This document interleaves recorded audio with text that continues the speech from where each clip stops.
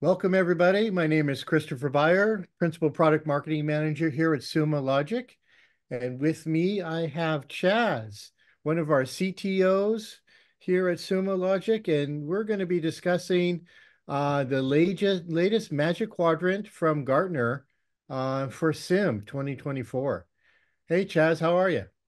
Good. Thanks for having me. So it's very exciting this last week. We've had RSA, now we have the Magic Quadrant coming out. And I think Sumo Logic did place pretty well. Yeah, I gotta say, when I saw the results, I was quite excited. A lot of us here at Sumo Logic are excited.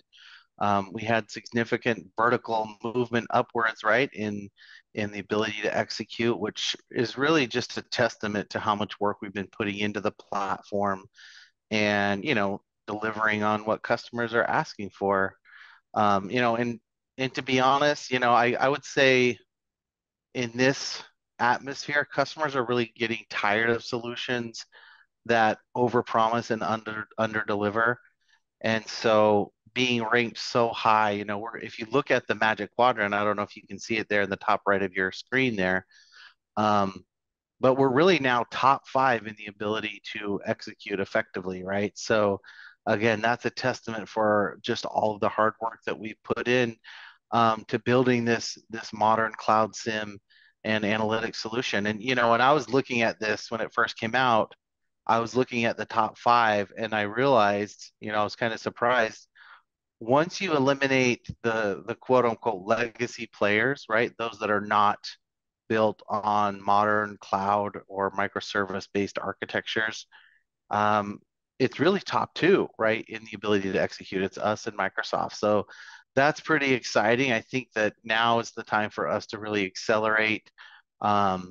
Francisco Partners is, of course, backing us now, and I think we're going to have the ability to start, innovating and moving right as well. So that'll be exciting to see how we place in the next one. So let's get really specific. So our dot moved from the visionary quadrant up to the challenger quadrant, and in fact, the top of the challenger quadrant, as the case may be. So what were the key strengths that Gartner highlighted that put us into that position? For us, I think it always comes back to problems that others are having a difficulty or difficult time solving. Scalability and flexibility is huge, right? And again, like I mentioned before, the elastic nature on which our platform was built at the very outset just allows for, our cloud compute to scale up as the demand increases, right? And what a lot of people don't realize is the scale at which Sumo Logic is operating. The numbers I heard last were our platform analyzes like over 3 exabytes of data daily, right? And that's tens of millions of real-time insights being produced, over 3 quadrillion records of logs ingested, right? And so those numbers hurt your head. Um, but I think that's why Gartner ranked us so high in the ability to execute, because the scale at which we've achieved is staggering, right? And I think that's really a requisite to even be in the market today. The digital exhaust, right? The telemetry that's being put out by our, applications and our cloud infrastructure and on-prem infrastructure. Everybody says it's growing exponentially. And if you don't have a platform that can scale dynamically to meet that demand, then you're already playing catch up. So fortunately, we solved that problem, and I think they're just recognizing it. No, I completely agree. And it actually becomes a foundation for some of the other things that they said in this latest report, including Sumo's ability to deploy AI, capabilities and features into our product and platform. You got to have the data for Mhm. AI to really function properly. And I think they pointed out specifically our Insight Trainer as Yeah, one of those features that was very impressed. They were impressed by. yeah, and I think you're going to see a huge shift too, because um, the ability for AI to just chew through mountains of data and provide insights or intelligence is staggering, right? So um, Sumo Logic, of course, is a security data lake. That's what we're built on top of.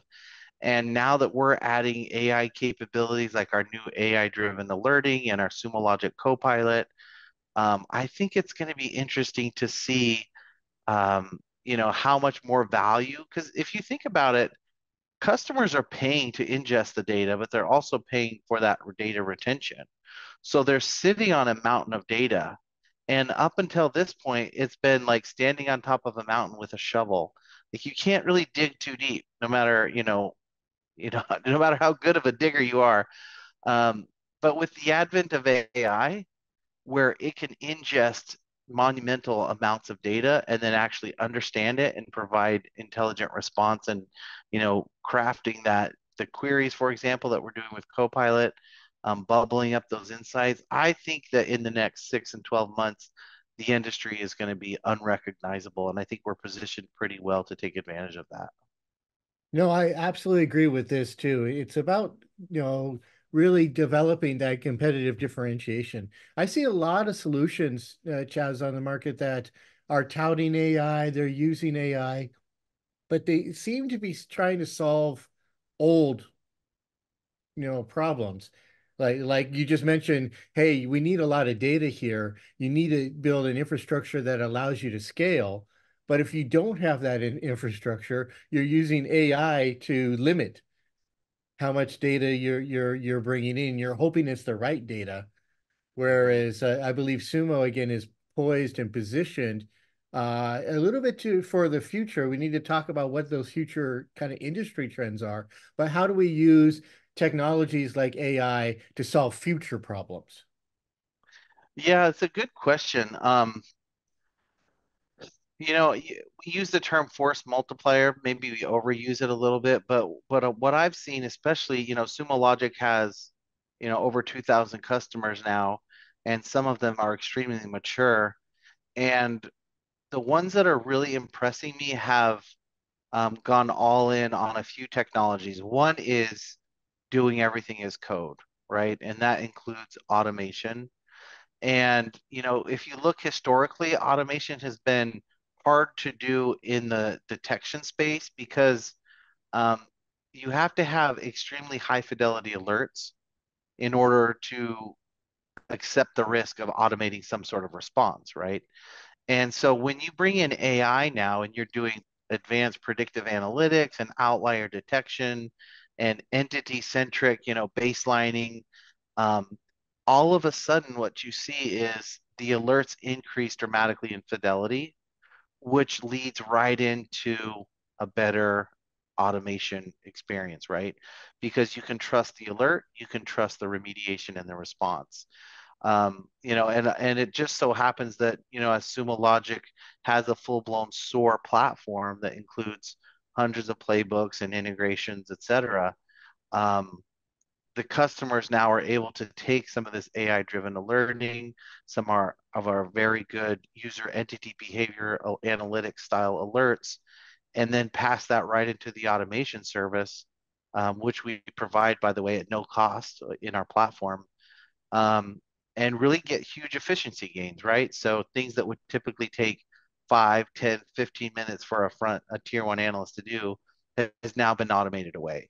Now, and you might think, oh, what's 5 minutes? Well, when you're in the chair for a full shift and you're constantly being bombarded with alerts, if you can give back your analyst 10 minutes on every alert that they triage because the alert was good and the automation took care of, the remediation and some of the response or the enrichment or notifications or whatever action, um, it's a game changer, right? And so we're pretty excited. I think that we're putting our investment in the exact right places so we can eventually help those mature customers or those that are not mature but get into that doing everything as code and automating as much away as possible.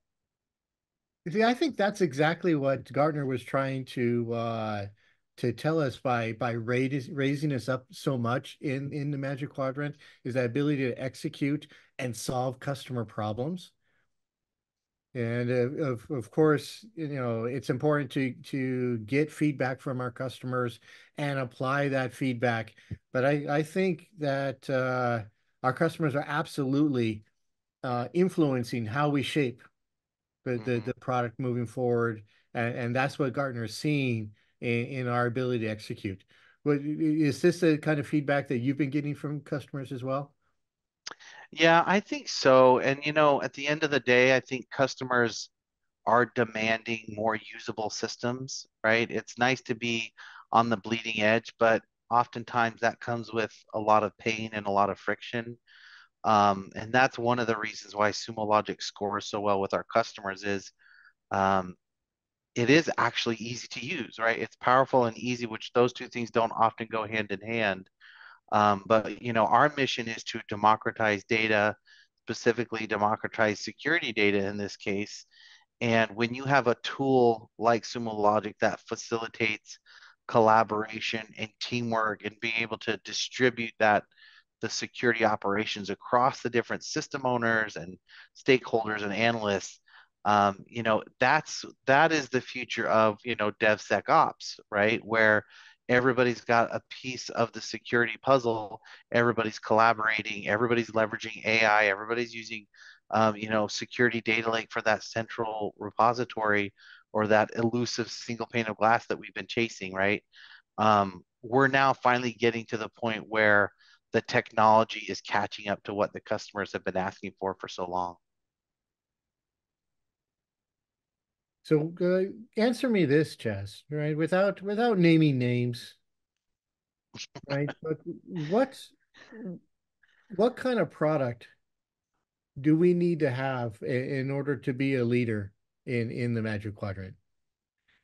Obviously, we've obviously improved our ability to execute. We're solving customer problems, top five.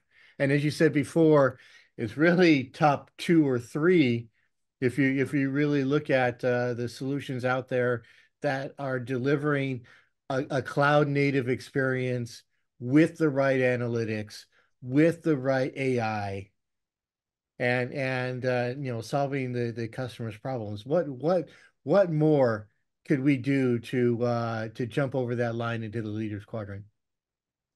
Yeah, so good question. And it's a hard question. I would say continue to invest in what works, right? So in today's market, customers are really looking for tool consolidation. And so, as Sumo Logic strives to be a platform of choice, that necessitates, integrating with the entire security stack, right? Including, coming to the table with hundreds of out-of-the-box integrations and actions. And, our Sumo Logic Threat Labs team, for example, is amazing. They think about what they're doing. They're managing a library of over 900 detection rules and tracking the attack landscape. What's the threat of the day? Release these detections globally, on a weekly basis so that customers don't have to, right? Chasing after that true SaaS easy button way, but not diluting the power of the platform. And so I think that as we continue to increase our integrations, increase our detection fidelity, increase our out of the box content, um, customers are going to recognize that, right? And they're going to gravitate towards the Sumo Logic approach. And we've been doing this uh, for over 12 years, right? We were pioneers in the cloud native space. As you track the Gartner Magic Quadrant, in some ways it's still surprising to see legacy vendors hanging on tooth and nail, like fighting for their life.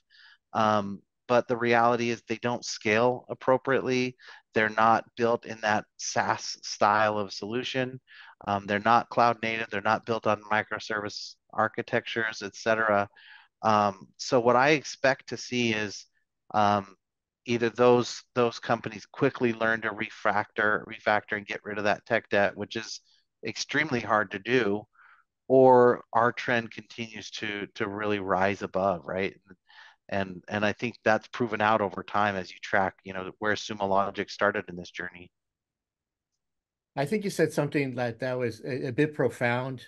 Chaz, in how many integrations or what kind of tech stack a lot of these customers have that I think an essential feature along the same line is a solution that is agnostic Mm. to the tech that you have that allows you to take advantage of the investments that you've already made, whether they're on-prem investments or cloud investments. So looking for those solutions that are open that way or agnostic to your tech stack, I think is going to be important as well. Yeah, I agree. And there's some really incredible technologies out there coming from, the big players in the space, like the Microsofts and the Amazons. And of course, we're tracking that and monitoring what they're doing. But in some ways, it's to our advantage that we're a little bit more agile, right? And we're a disruptive player because we can listen to customers and we can move fast with new technology. And that's something that we have to use to our advantage, I think. And then, play up the fact that we are one of the only true, vendor agnostic solutions that are built on these cloud native technologies, right? So you want to bring in your AWS or GCP or Azure logs or whatever EDR flavor of choice, right? Um, we treat all those data sources equally.